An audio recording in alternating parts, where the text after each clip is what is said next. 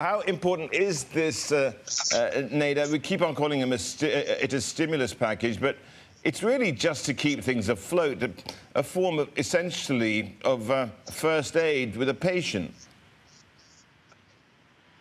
Yeah, it is. It is just keeping things afloat. But at the same time, I don't see having fiscal bill passed before the election to be of critical importance for the market and for US growth, for that matter.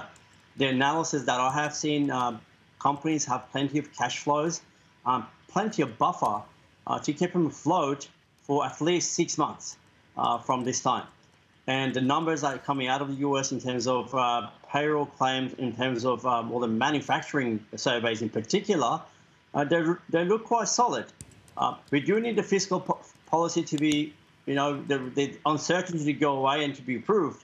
But I don't think this is detrimental to the market and US growth, for that matter, if it's delayed. And I really doubt anything will be approved before the election. It seems very close. So, Nader, having said that, what's been priced in by the market, what hasn't? When you look at the performance of stay home versus work, just back to work, and you just create those two baskets, what's priced into the market is just like we're going to be staying home for a long time. But when you look at the potential for better ways to treat corona, and also a potential for some good news on the vaccine front, a lot of those areas of the market are actually priced in for, or the areas of the market cyclically exposed areas are just haven't priced any of that in. You look at energy, for example. I don't think energy is priced in any much growth at all. Most energy companies are just trading the same prices as when oil price was negative. You look at financials, same thing. Financials are just priced in for COVID to continue wreaking havoc in US growth and global growth, for that matter, for the next 2-3 years.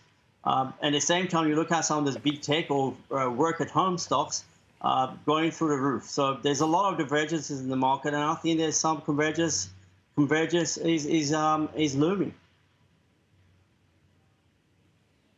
Like you pointed out, it does seem like even with stimulus, the economic recovery will be long and labored.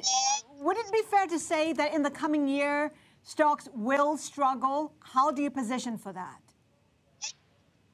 Absolutely. At a very high level, stocks will struggle. We've had strong gains and valuations, especially in the US, are not attractive. So how to position for the coming year or so is, first of all, to just going down below those benchmark indices. Most, look at global equities, has over 60% US and 30%, 30% of US is tech stocks. We're really got to go down and position in those cheap and forgotten areas of the market that no one's actually paid attention to.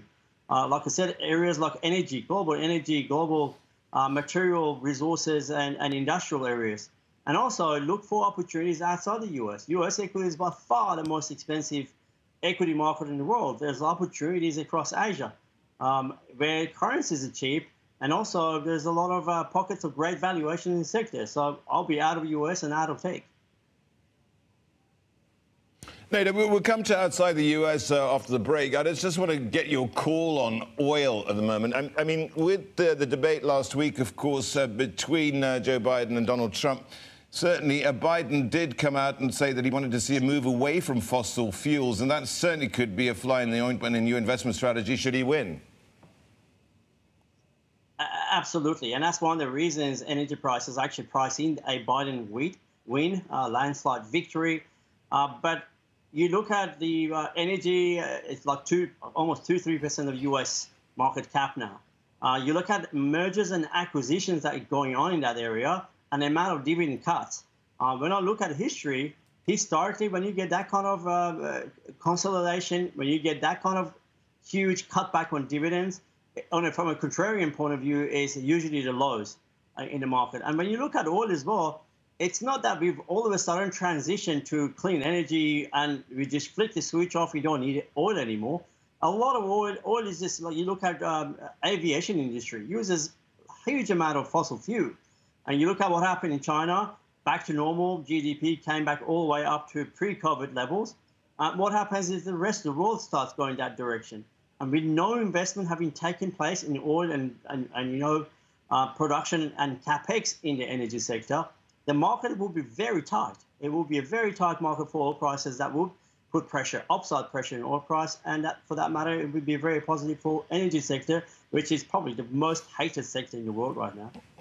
Nader, of course, a big week for China. We're talking about the next 5 years, the next 15 years even. For you, I want to bring up this question of the day from our MLive team. What China policy matters most to the markets? What are you looking out for?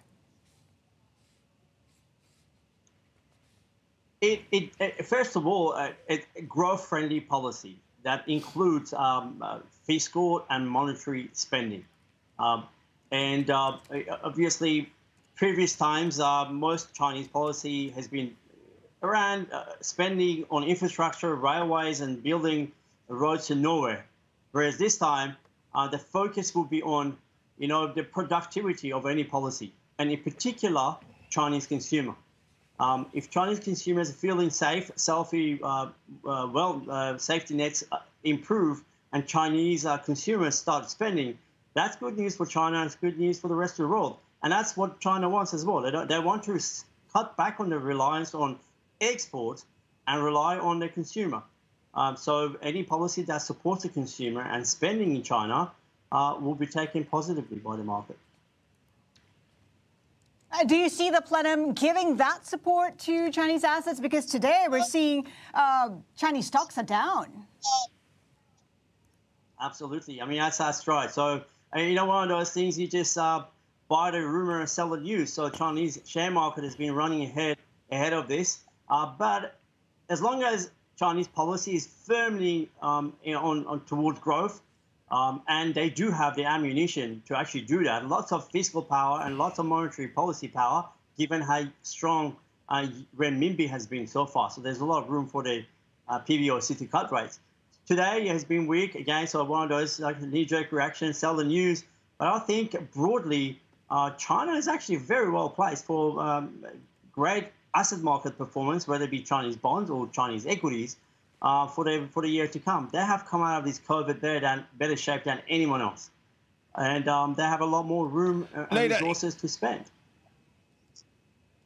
Nader, also don't forget the yuan. I mean, continued strength there for their currency. And, of course, some of that is down to a weaker dollar, but some of it based on fundamentals. How does the dollar and how does the yuan really fit into what you are advising and doing? That's right. I mean, if Chinese policy was again focused around just all exports, the strength in yuan would have been a problem for them. And as you mentioned, yuan strengthening because of the fundamentals, strong fundamentals locally. But from my point of view, it also gives the PBOC lots of room to cut rates, and that probably will do that when you have monetary policy strength in yuan and potential for further interest rate cuts that could actually bring the yuan lower. But either way, it's growth differentials. Chinese growth has been a lot stronger than the US, and that's putting upward pressure on the yuan. And that probably would be met by some interest rate cuts by the PBOC.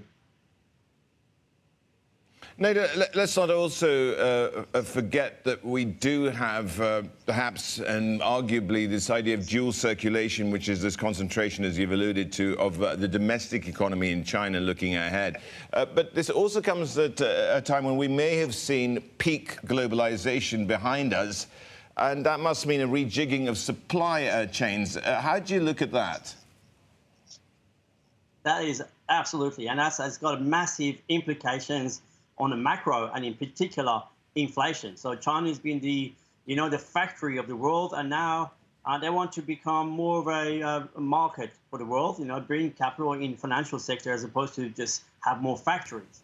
And that shorter supply chains, as you mentioned, the reduced reliance on everything being made in China, that would mean some manufacturing will leave China.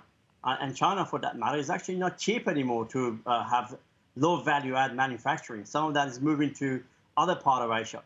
And that's another reason for Chinese authorities to just really push hard on reorienting the growth story towards consumers.